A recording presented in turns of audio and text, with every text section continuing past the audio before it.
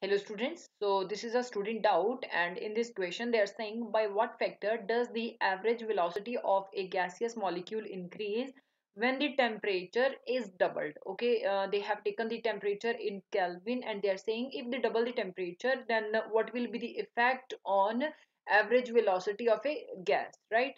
So they have given you four options, so we'll solve it first and then afterwards we'll see the options. So average velocity of a gaseous molecule must be, so you just write average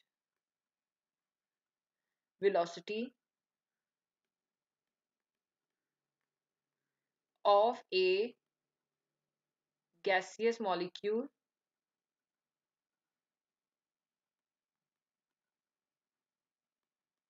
equal to, it is denoted by V, AV equal to under root 8 RT by pi m, right? Okay, so this is the formula of average velocity of a gas molecule. Okay, in this case we are having a gas constant, that is constant, right? And pi's value is also constant and the gas is the same, so molecular mass will be constant, right? So I can write therefore V average is directly proportional to T, right? Now here let T1 equal to T, T2 equal to 2T. Okay, so technically VAV1 means average velocity of a gaseous molecule at first condition is directly proportional to under root T1, right? And average velocity of gas molecule in second condition equal to under root T2, directly proportional to under root T2, right? So assume this equation as equation 1 and this equation as equation 2, right?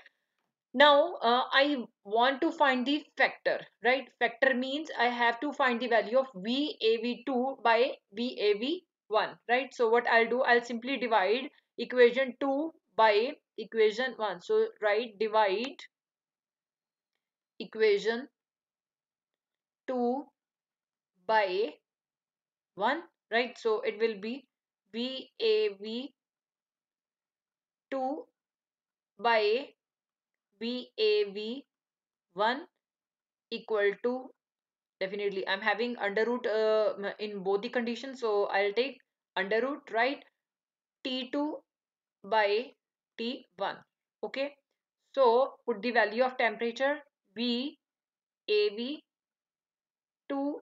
by VAV1 equal to under root 2T by T, cancel T with T, so you are having VAV2 by VAV1 equal to under root 2. Now the value of under root 2 is 1.414, so it will be VAV2 by VAV1